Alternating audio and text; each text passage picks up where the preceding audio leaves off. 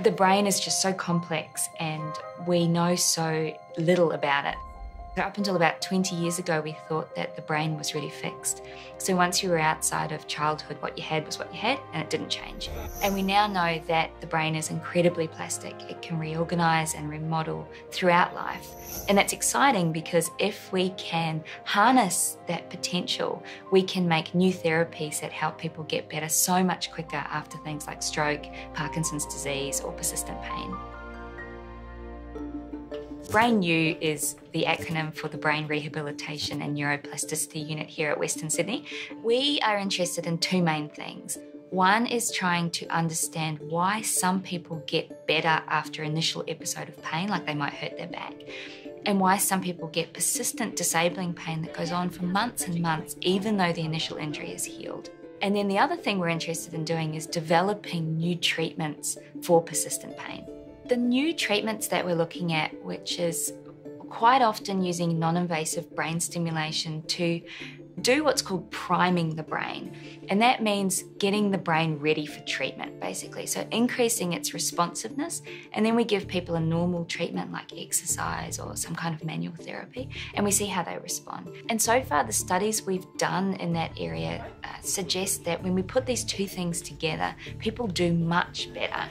So if we treat them over 8 weeks, their pain and their function is hugely improved by combining the two. I started to feel improvements after about halfway through the course. The exercises you get are progressive, they get a little bit harder each time.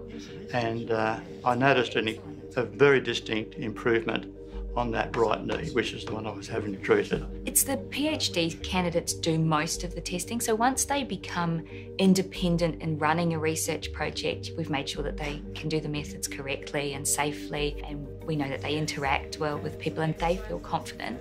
Most of these projects they run independently, and that's part of research training, because at the end of 3 years when they come out the other side, we really want them to be independent, to do it on their own.